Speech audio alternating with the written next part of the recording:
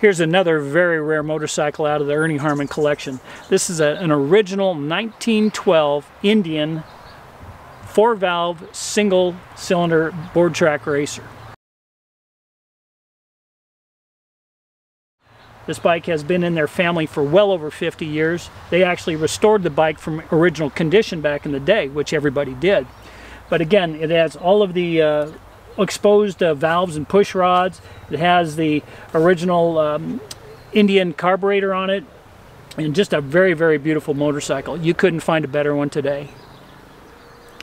Let's talk a little bit more about this beautiful 4-valve single-cylinder engine. It has all the exposed rockers going down to your cam area, and it also has the original headstrom carburetor that is a very, very rare unit in itself.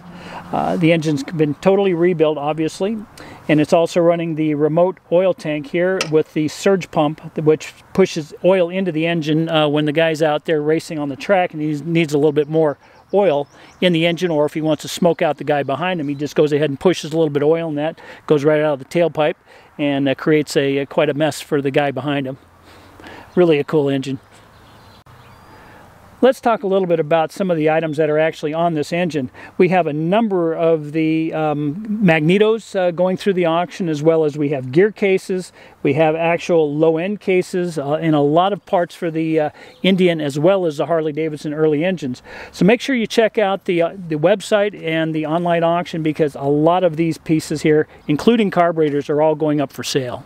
No reserve.